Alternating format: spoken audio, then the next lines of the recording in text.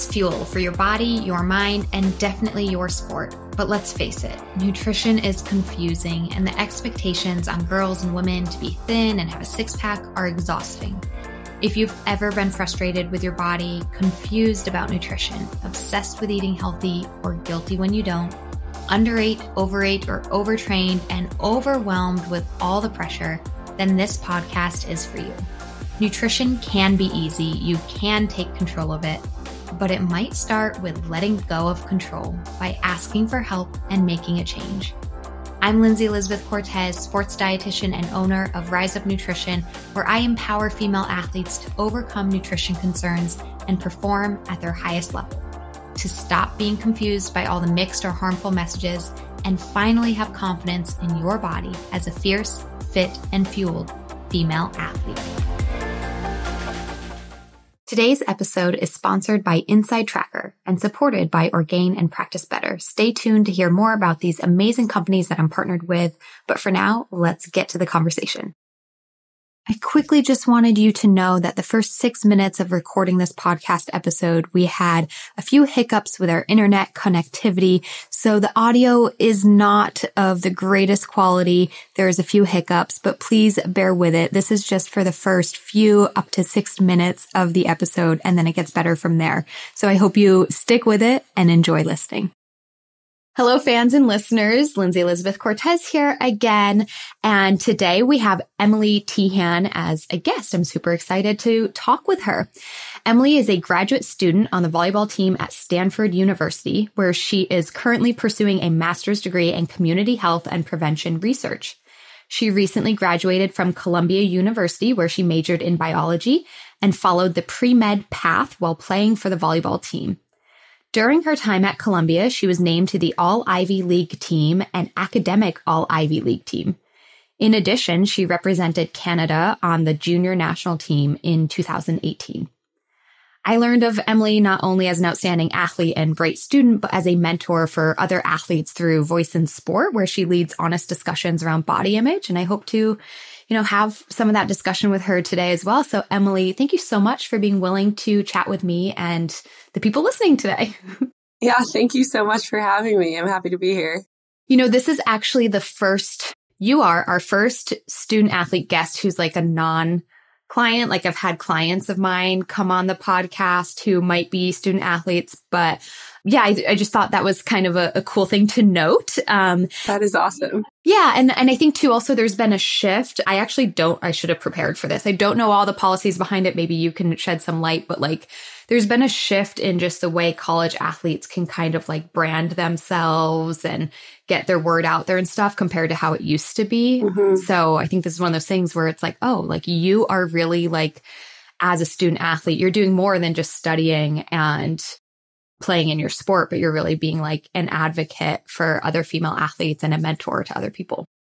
Mm-hmm. Yeah, it's been a really cool opportunity with the new policies of NIL for student athletes. Unfortunately, I can't profit off of any of my connections because I'm an international student. I'm from Canada.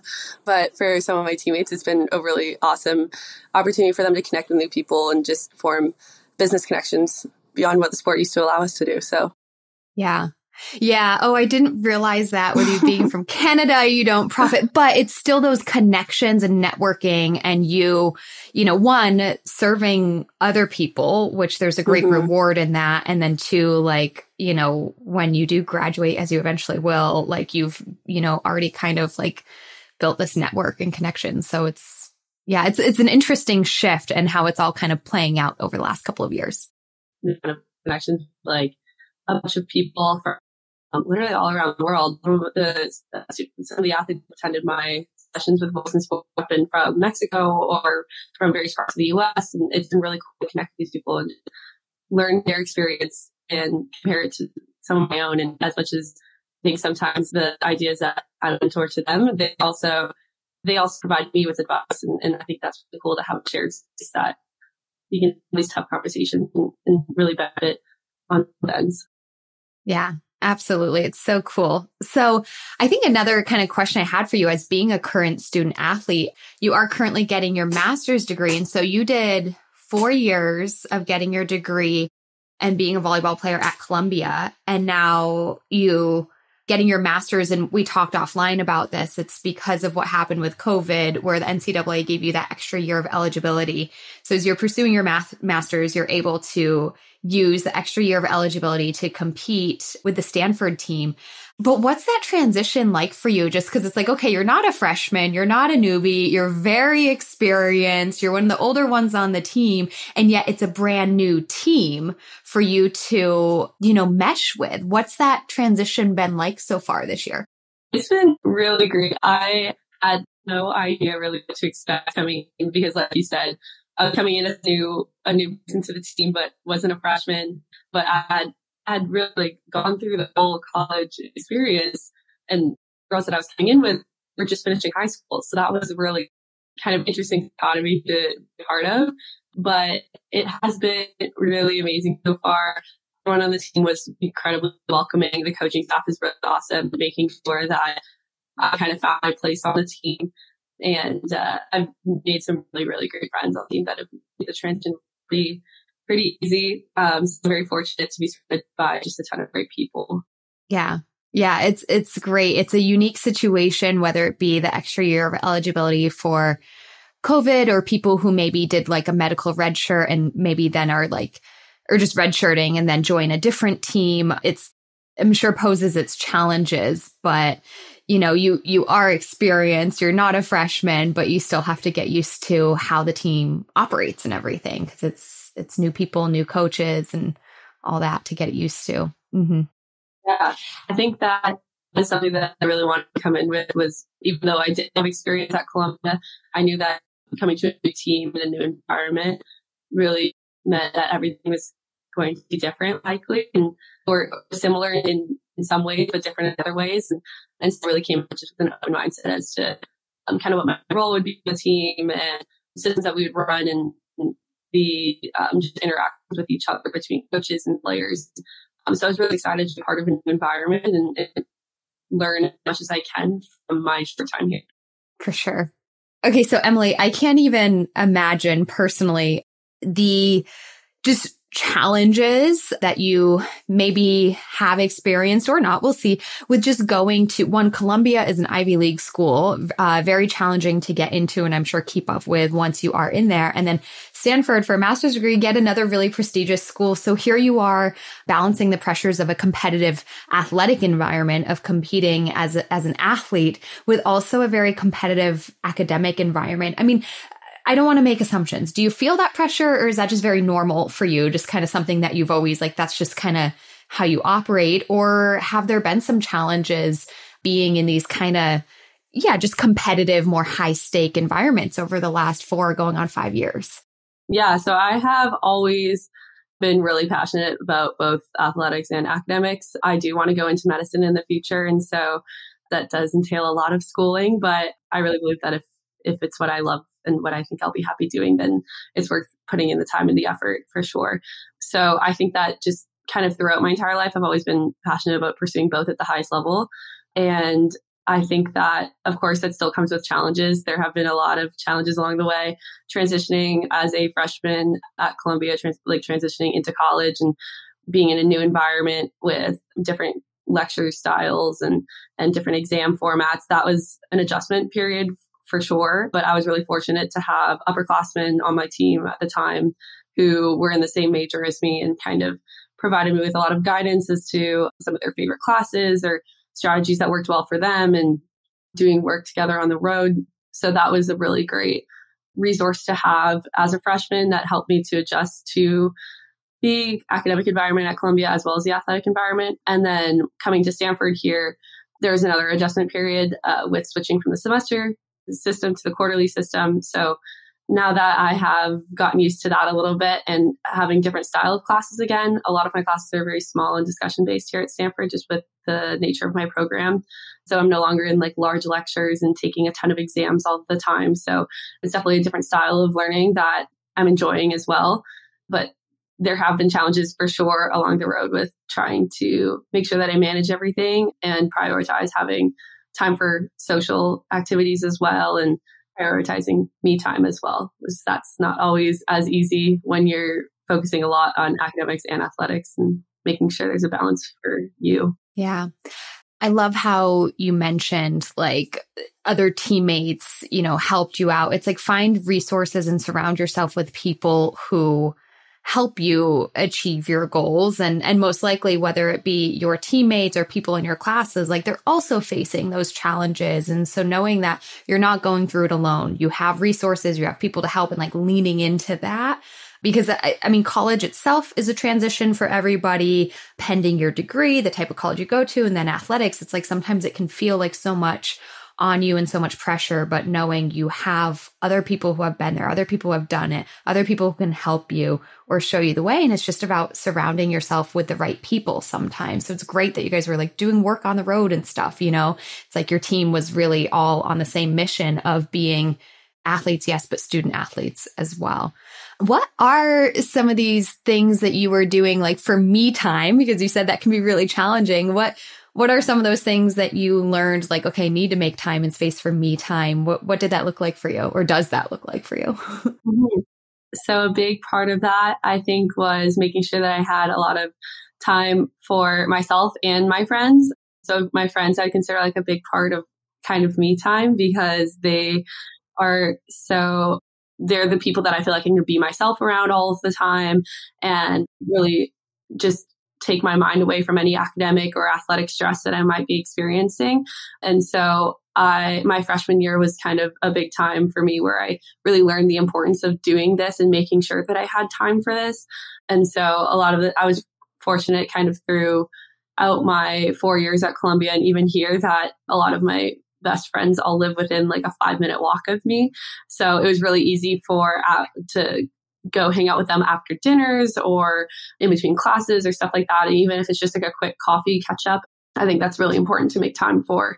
And then I also do consider myself an introvert. So having time where I'm just by myself doing things that are kind of mindless was really important to me as well. So I always like to kind of like end the day either scrolling through my phone, like on TikTok or Instagram or something like that, or watching a Netflix show. My dad and I watch a lot of Netflix shows together. So that's kind of a bit of me time for me, is just to kind of relax at the end of the day and maybe watch 20-30 minutes of a show. And then my dad and I will talk about it after. So, but yeah, just prioritizing that me time and social time is really, really important to finding a balance, I think. Yeah, for sure. I actually love that you brought up sometimes how social media or a Netflix show is you time because, and we might get into talking about this more, but there's a lot of ways in which social media can be like, maybe not the best thing for our mental health, but there's also that sometimes you do need to veg out. Like if your brain is going all the time with school, and then your body physically and brain still going all the time with practice. And then like, you're socializing and you're walking around campus all the time and you just need to chill sometimes. And that's where, something like 30 minutes of looking things up or following certain people or reading or watching a show that you can just kind of like chill and not have to be on it all the time is really helpful to people. And so there's this balance, right? Like maybe we don't want to watch Netflix for 8 hours straight, but like watching a show and talking to dad about it is like something that's just like no expectation. It takes the pressure off, right? Or the rest of your life, you might be feeling like expectations and to-do lists. It's like, this is something just for me and just for fun.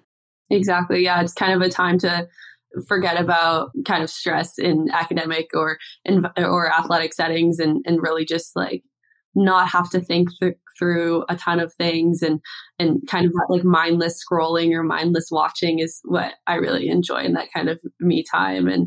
And yeah, so I totally understand. Yeah, social media can not be a great place all of the time, but I think that if you can follow certain accounts or things that you're interested in and kind of filter what you're seeing all of the time, it can be something really great just to kind of mindlessly like disconnect almost from your worries.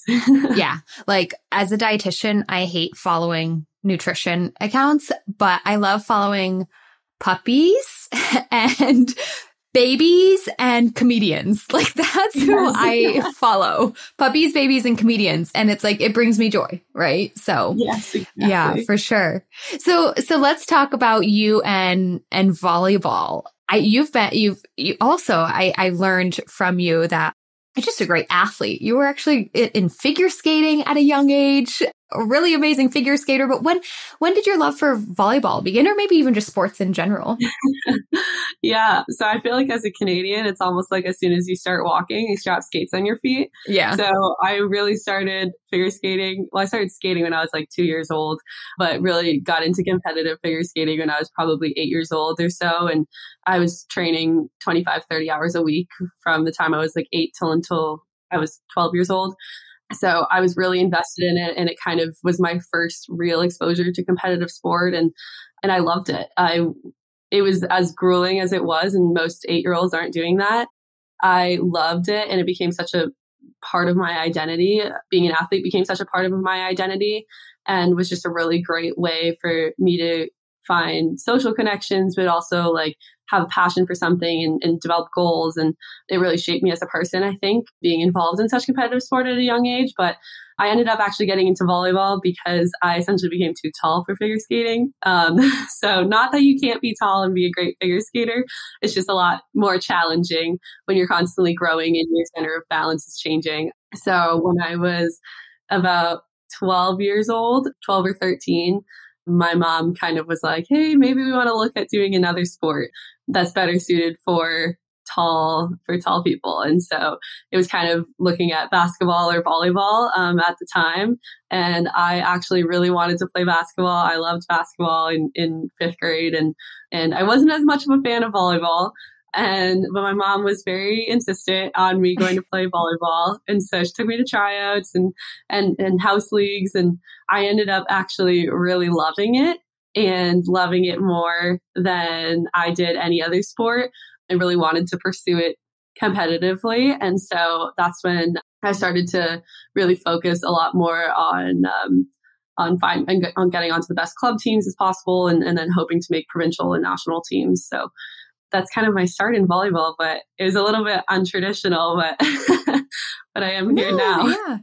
Yeah, you're here now. And no, it's definitely, and I think like speaking of bodies that I want to get into with you, our bodies can do amazing things no matter your size, shape, height, width, whatever. But I think it's also one of those like things. It's like, yeah, like if you're tall, like volleyball and basketball are sports that you can excel in, and just like you said with figure skating, it's the challenges of growing. Same thing probably with gymnastics is like when you are growing, your center of gravity is always changing, just kind of coordination is difficult. And so there's those challenges, and it doesn't mean you can't do it. It's just maybe the body that I was given can excel in something else and hopefully still enjoy that something else. And so you found as you did shift to volleyball that you also loved that too. Mm-hmm. Yeah, it was definitely being young and tall was a challenge for me, especially being in a sport like figure skating where there aren't as many other tall athletes. And so when I was pursuing it competitively from like 8 to 12-ish, I definitely struggled with loving my height. And so I think that's like a common thing that happens a lot when you are tall and young and a girl, especially. I think that a lot of the time you do struggle a little bit with having the confidence to wear your height and stand tall and really appreciate it. And so I think that although I think switching to volleyball not only kind of made me learn to like love that part of myself. And it's one of like I love being tall now. And I feel small actually out on the volleyball court, but yeah, but like, I think that kind of development from learning to appreciate that part of myself and also like learn how different body types are better suited to certain sports. I think that's like a really cool thing to acknowledge. And like, it was something that really helped me to learn to like love my body and love like who I am, was learning about how my body makes me able to do the things that I am most passionate about and things that I love and like treating myself with care because of that. Yeah. I really appreciate this conversation because I think it's really interesting. Just the struggle, like, okay, so I'm reflecting on myself, and I had the opposite issue, right? I wasn't even 5 feet in ninth grade, and I was so insecure about that because people thought I was younger and like treated me like I was younger and stuff. And so like that was hard. But I definitely think that society wise, I think it is harder on the tall girls growing up. And I'm not like, I can't really pinpoint why, because it's if there was a why, it's a stupid reason, right? Like, but I wasn't ever in your shoes to experience that. But I think if you could just kind of elaborate on some of the tactics or things you've learned to try and embrace your height throughout the years, like you're obviously in a really good place with that now. What were some other like things along your journey that helped you embrace the height that you were given? Yeah, I think it's a really hard thing, I think, to kind of pinpoint and really acknowledge like when I started to really appreciate my height. And I think it started circumstantial. And I think that when I was playing volleyball, I loved being tall and I loved seeing the advantage that it could give me to touch higher or extend farther for a ball or something like that. And so I think when I was on the court, I loved my height. And then when I would go to class, then, and all my classmates were shorter than me, then I maybe didn't love it as much in those scenarios. But I think that, well, growing up, my mom would always tell me that she would love to be as tall as I was. So I'm actually taller than both my parents. So I'm like about 6 feet tall. And my mom, she's 5'6", even though she'd probably kill me for telling you that. And my dad's like 5'9", 5'10". So I've been taller than them since I was about in 9th grade. And so they would always tell me that they would love to be as tall as I was. And when I was younger, I was like, there's no way, you don't understand all of these kind of things about my pants are too short and like dealing with all of these like little challenges that you don't even think about necessarily. But when I was surrounded by my teammates, I felt like I was in this kind of collective community where there were other people that were like me and had similar feelings about it. And then having teammates that were like, I don't know why you wouldn't love your height. Like, I love my height. And so seeing them kind of like embrace it and really love it and own it, that was so awesome to me. I think really inspirational. And so surrounding myself with a community of people that were similar to me was really helpful in kind of me learning to love my height. And now here at Stanford, there's girls that are significantly taller than me, like 6 inches taller than me. And I'm one of the shorter people on the team probably. So again, it's like a new kind of thing where I'm like, wow, I wish I was taller again. So yeah, isn't that great? Mm-hmm. You know, right? I think, just like your mom always saying she wishes she were taller. Like, I think part of this is to recognize that whole mindset of, we always think the grass is greener on the other side, right? And that's not necessarily the case. So if that's not true, then maybe what's true is the grass is greener where you water it. Meaning like, if this is the body you were given, how can you love it, nourish it, respect it, like be proud of it and see where it can take you, right? And I think that putting that love and attention into yourself, just that alone is what actually gives you confidence in your body. And then, yeah, I think part of the reason why we might feel insecure, be it about our body shape or size or about the way that we talk or the things that we think about or whatever, is like if we feel like we're an outsider, if we feel like we're different.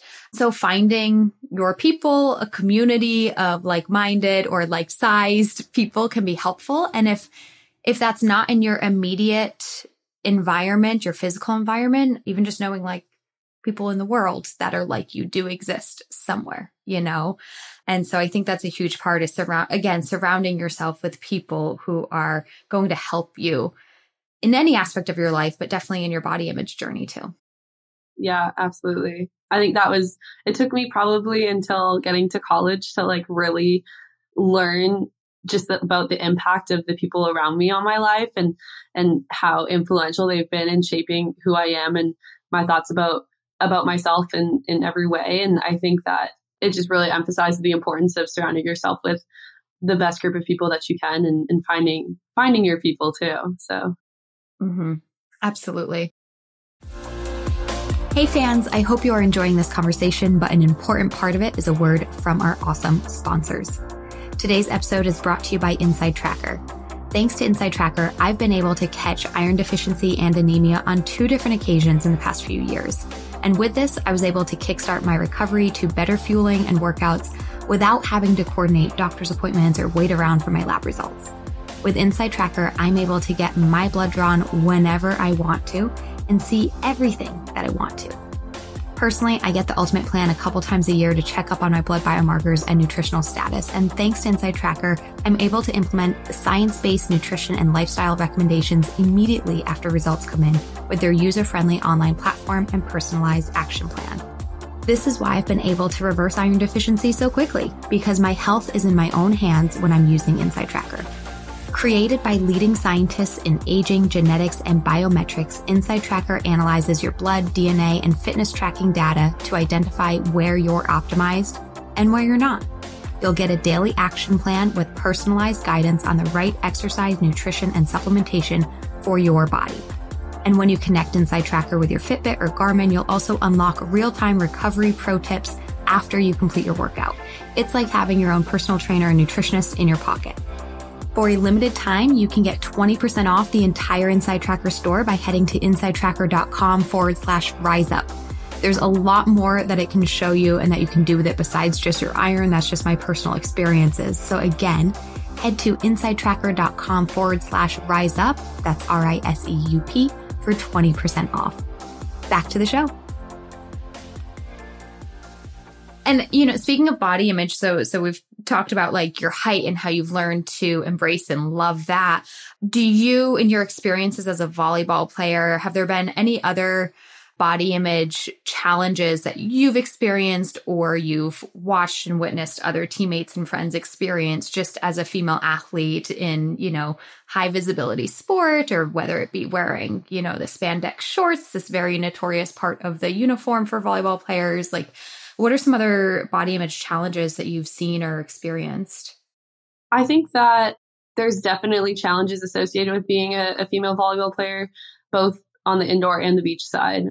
So growing up through club volleyball, typically you would play indoor volleyball during the fall, winter, spring seasons. And then in the summer, you'd go play on the beach. And when you play on the beach, you wear a bikini to play in. So obviously there's high visibility there and definitely a lot of self-consciousness that comes from that.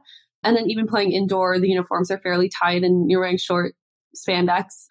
And so I think there is like a lot of self-awareness about how you maybe look in your uniform, whether it be indoor or on the beach. And at least for me, I've definitely had a lot of self-awareness over the years. I would say more so as I got older, I think I started to become more aware of how I looked. And I think a lot of it came with injury was when I struggled the most with my own body image, because I wasn't able to be playing then and exercising, then I would gain weight and I would feel self-conscious about that and maybe have a poor body image associated with that when I was coming back into my sport and starting to train again when I'm playing with girls who haven't taken the last year off to recover from an injury or something like that.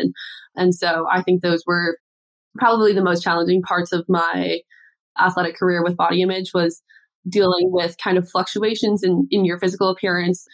When I went to college, I put on a lot of muscle mass. And so kind of learning to accept that and really love I always like to say, like, love your strong. It's like, love what makes you strong, love what makes you able to perform at your highest level. And for me, that was learning to like love my new like strong shoulders, or like my like the muscle definition in my legs, or like something like that I didn't have in high school because of the more demanding training schedule that we had at Columbia. And then even now coming here where we lift every single day. And so you definitely see your body change kind of throughout the season and throughout postseason, and then change again if you get injured, or change again during the summer when you take time off. And so I think just dealing with all of these constant changes throughout how you physically look throughout your career is what can sometimes cause a little bit of challenges with body image. Yeah, you just highlighted a lot of really good points. I was starting to write notes and stuff. So, I mean, I think that the concept of bodies changing being difficult, right? Like, I think we can all resonate with that. And like, here's the reality is our bodies are always constantly changing. Like they were when we were kids too. Like we look different when we were 10 than we did when we were 5, but it's like we weren't aware of it at that age, right? So I think there's the issue is that somewhere in our teenage years, or maybe like right around puberty, is where I think there's this awareness of our body. And then, you know, we have a few years of maybe we're getting taller or like slowly gaining weight. But there is for most of us, not everybody, but there is this point, whether it be puberty or the transition from high school to college, where there might be like this kind of more drastic change or like a much more noticeable. So now it's a noticeable change, and it's something that we're now aware of, where when we were kids, like when we were 10, we just weren't really as aware yet, you know? Mm-hmm. But this transition from high school to college, and the fact that now as a college athlete, it's like twofold. It's like, one, you're getting older, and maybe like, I know when I was in college, I was not comfortable with the word woman. I was not comfortable with that word, but I'm going to say it now. Like you're changing from a teenager to a woman, right? And there's body changes with that. There might be some fat storage. There might be some different shapes, some hips widening, some boobs or something like that, right? And it's like, there's that to deal with. And then there's also, as an athlete, like you train harder now, you put on muscle. And here's the thing. Sometimes as a 14-year-old, like you don't even have the capacity to build that muscle because your hormones aren't in the right place. And then suddenly when you're 20, like you do, and you train hard, and it's a difficult transition. The body changing, the gaining weight, the muscles getting bigger, but it's like you're changing into a female athlete. And so that your quote, your slogan, your mantra of like, love you're strong, is because you're turning into a strong female athlete. It's this change isn't always bad, right? Like, I think that's why so many people struggle with it, but it's not bad. It's like, if you didn't change, then you'd still be playing at the high school level, you know, and then you wouldn't have found this athletic success that you did. So allowing your body to change and embracing the change is what enabled you to compete at your highest level. Mm-hmm. Exactly. And I think that for me to come to kind of that realization and learn to appreciate that change a little bit more was really looking at other female athletes who were excelling and what did their bodies look like. I'm not looking at the Instagram models or the supermodels on the runways anymore. That's not where I want to be. I want to be performing on the court. And so what are other people that are performing on the court or on my team, and seeing that they too are strong and they too have muscle mass and go through these fluctuations in their body appearance, and understanding that this is just a normal course of being a human being, even not even just an athlete, just being a human in general. And I think that really helped me to recognize that I perform best when I am not worried about how I'm physically looking, but more concerned about how I'm feeling and how strong I feel, and how does my injury feel okay, or like how can I do to prevent this? And I think that kind of really allowed me to understand and learn to really love my body for what it is. Yeah. When you can really appreciate all that your body is doing for you. And if you're feeling happy mentally, being healthy physically, performing great athletically, then it's like, look at all the amazing things my body's doing for me. And then it's certainly a lot easier to appreciate, respect, and find confidence in your body. And if, look, I'm not here to say like, if you're not healthy physically, or if you're not performing great, that you should have poor body image. That's not what I'm saying at all. But the thing too, if you are injured, like focus on healing that injury. Don't focus on looking a certain way, because you want to focus on actually feeling good. If you're not performing your best, that's okay. We all have our low moments, that's for sure. And just ask yourself, like, what do I need to do differently? Do I need to talk to coach? Do I need to fuel better? Do I, and focusing on that instead of body image, because I think when we get down into that trap of like blaming our body, so if we're like, oh, I'm not performing good, and we're blaming our body for that, then we're focusing on the wrong thing. Now we're focusing on our body instead of our performance. Mm-hmm. Exactly. I think you brought up a really good point about dealing with injury as well, because I think those were kind of my tougher moments with body image too, was when you don't have that kind of measure anymore of, well, my body's not performing because you're not actually physically participating in your sport. And so it becomes really easy to kind of fall into that trap of, oh, well, if I can't play, then maybe I want to look this certain way, or like, and so I think that is a really easy trap to fall into when you aren't able to participate in sport. And I think that's also like goes along with the transition out of sport once your athletic career is over, is now finding, okay, well, now my focus isn't on how do I make my body perform well on the court, but now it's more on how do I make myself feel good, and how do I kind of appreciate my body for maybe different reasons than I did before. Yes, this is really important. I'm glad you brought it up, because it's like, again, it's a good tactic of thinking about like, what is your body doing for you? But if you're injured, we have to have like a different lens, like, right? So I think really what it comes down to is that's a great tactic for improving your body image and confidence in yourself, is thinking and appreciating all that your body does for you, but maybe it doesn't apply in every situation, right? During times of injury or something like that. So finding other things. I like how you said just how, like, I like to use the word performance. How is my body performing? But I don't always mean athletically. Mm-hmm. So it could be, how is my mind performing? How am I performing for me right now in work, in my job, or for other careers, for you, school?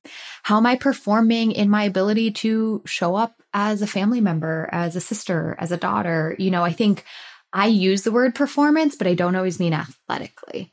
And I think that's like when we think about during times of injury, what are other ways that we can lean into, is it's really how am I showing up in my life? And yeah, how is my brain helping me? Maybe that's something I can be appreciative of, where it used to be my legs and how strong they were, but right now I'm focusing on the performance of my brain, or maybe my heart, or something like that, you know?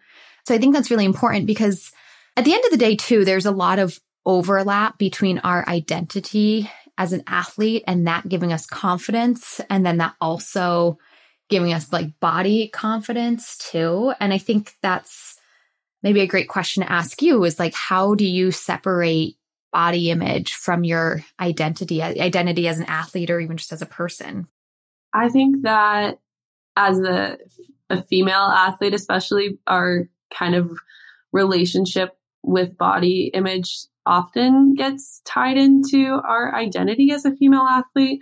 And I do think a lot of that can kind of be caused by social media and the media in general. You would never see, I think, comments made about a male athlete's body, but I think way too often do we see it about a female athlete's body, especially kind of when returning from a leave of absence for whatever reason it might be. And so I think because of that, it can often get tied in. For me, I try to separate the two.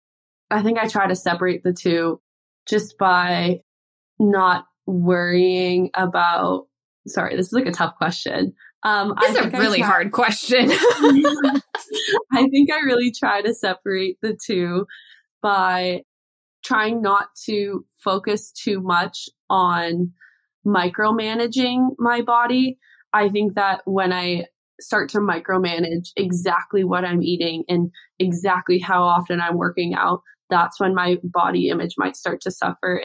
And so I think that for some people that works great by tracking everything. But I know for myself from previous experience that when I do track everything down to the 9, then that's when I start to kind of develop almost an obsessive mindset with it. And that's when it becomes tied into my identity. And that's when kind of like athlete and body image gets really wishy-washy for me. Whereas like if I'm able just to be mentally present when I'm like on the court or in the weight room or in meetings for volleyball or anything like that, and not have thoughts about, oh, when am I going to eat my next meal, or what exactly I'm going to put into it, or when am I going to go work out because I just had like a huge dinner and dessert last night or something like that. That's like when I think that I am able to separate the two and really try to focus on that. Yeah, no, that was a hard question. Sorry about that. But it's important. I think I'm going to share this with you and my listeners too. I've definitely shared it with many of my clients. It's a little bit morbid, but bear with me. I think I had this huge aha moment in separating like body image and my body just from my identity when I was listening to this podcast one day and I can't even recite what it is because I forget, but I had this huge aha moment when it was talking about death and just the concept of like, when you die, your body is still here and yet you're gone. Mm-hmm. And guess what? Everybody is incredibly sad that you're gone. Nobody cares that your body is still here. Like, and I had this huge aha moment that it was like, oh my God, I am not my body, because like when I die, my body's here, but I'm gone. And that was this weird click for me of like, I am not my body. And therefore I can separate who I am and my identity from what my physical body is or what that looks like. So a little morbid, but maybe eye-opening for some people if you allow yourself to think about it. And it's weird too, because in some ways it disconnects you, which I think can be helpful, especially if you're really struggling with body image. Sometimes it's helpful to know like, I am not my body and separate your identity. At the same time, when we're talking about like embracing and loving your body, like you were earlier, like with your height and stuff, like you do want to feel connected to your body as well, because it's the only body we're given in the life that we have. And so there's a balance, right, of knowing I am not my body and yet I can embrace and love this body that I was given. And I think you can lean into each concept like whenever you need it. I think you mentioned earlier as we were talking, like in some moments, like maybe you're loving your body and then in different moments, different environments, not so much, right? So you can lean into one during a certain time and another during another. Yeah, I really like that. I think that's like an awesome way to think about it and kind of having that interesting dichotomy between the two of like completely dissociating from your body being tied into your identity, but also learning to appreciate it for what it's able to do. I think that's really cool and an awesome way to think about it. Yeah, for sure. Now you also brought up, Emily, like that micromanaging your body, maybe your nutrition, like that definitely makes things actually worse. And it's so crazy because it's like people's instinct is if I don't like my body, maybe I need to micromanage it. And it literally, for most people, doesn't at all. Like it makes it worse. And so it's a really interesting concept that like as a dietitian over here, like people are always asking me about body image. And sometimes I'm even like, why are these two things even related? Mm-hmm. Like there's almost like, hey, like what you eat, I'm not saying there's no correlation to your body at all, or your shape or size, but like, it's not this direct correlation. And I think that's the problem is when people start to micromanage their nutrition, it's because they're thinking there's this direct correlation to nutrition will change or affect or dictate how I look. And it is not that direct of a correlation, which then you're micromanaging, you're obsessing, you're then not seeing air quote results that you think you should. You get actually worse body image, worse confidence because of it. And now you're just stressed the heck out on top of that.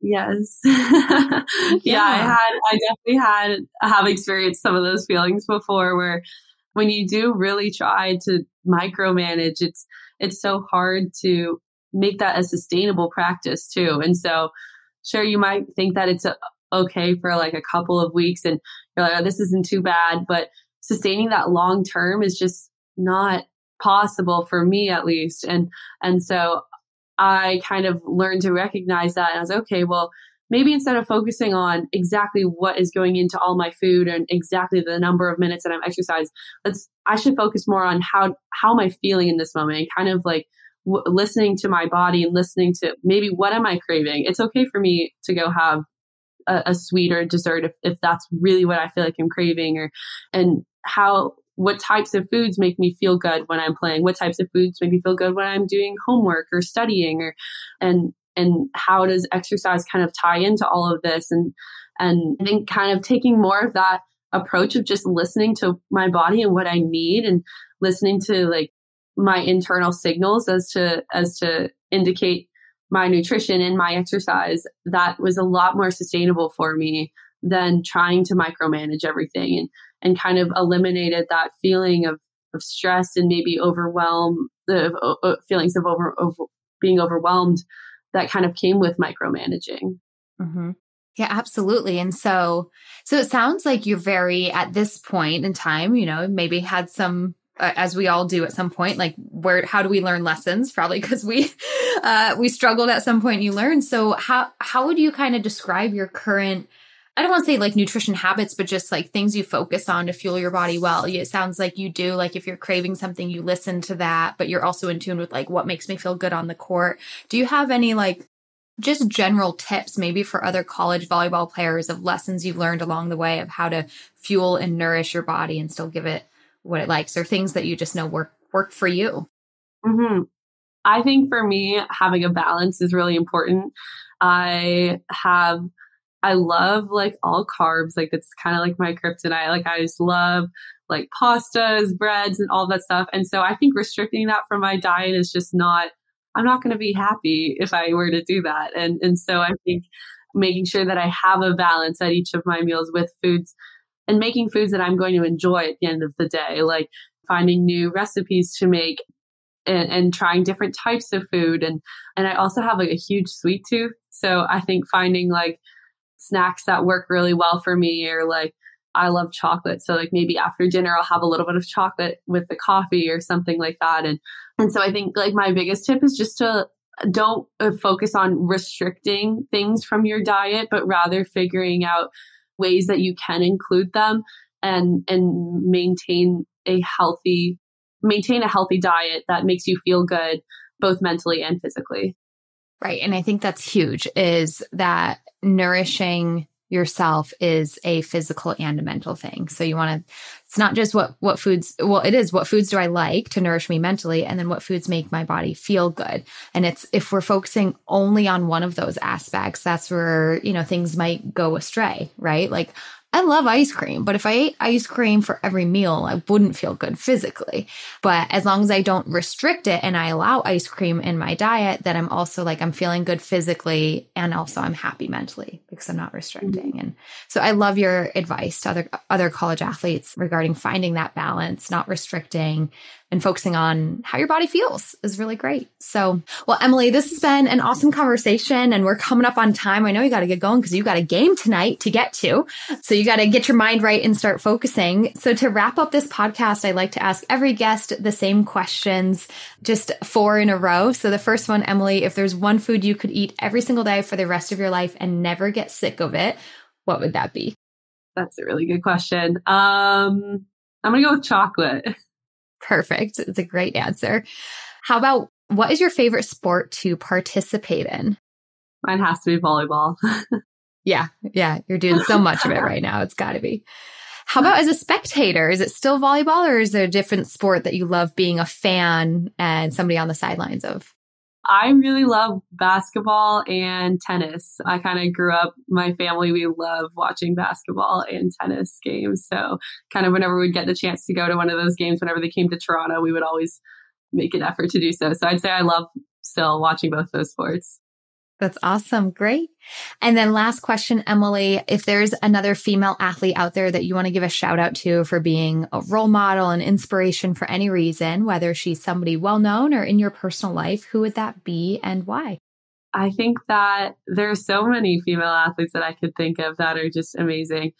Serena Williams is amazing. She's just such a great role model for, I think, all women out there. And just really, she's such a strong female mentor to really look up to, that I think she's someone that I would love to be able to have a conversation with one day and just learn so much from her. And I also think that Victoria Garrick she played volleyball at USC, and she's done some really amazing podcasts and YouTube videos talking about body image that have definitely helped me along the way. So she's definitely a role model that I look up to.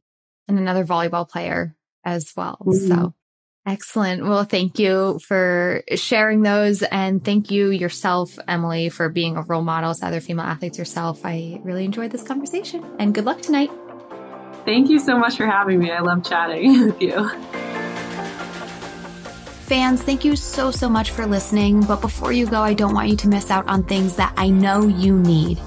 First, if you need help overcoming nutrition concerns, perhaps something we talked about in this episode, look no further. You have your female athlete specialist in sports dietetics right here.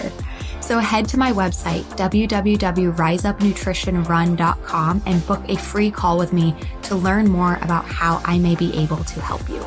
My flagship program, the Female Athlete System of Transformation, aka the Fast Track, helps female athletes overcome disordered eating and perform at their highest level. The life-changing transformations that we help clients with don't just happen by listening to podcasts. It happens by taking action with people who are guiding you to your goals, aka me. So call me, head to the website, www.riseupnutritionrun.com, and book it in. Take action, overcome your nutrition struggles as fast as possible. I am here to help. Second, don't forget about our amazing sponsors, Inside Tracker, insidetracker.com/riseup for 20% off. Also, we are supported by Orgain. If you are an athlete in need of a quick fueling option with clean, good ingredients, look no further than Orgain. I absolutely love their ready-to-drink whey-based shakes for post-workout on the go. As a listener of this podcast, enjoy 30% off your first order with the code RISEUP30. All caps, RISEUP30.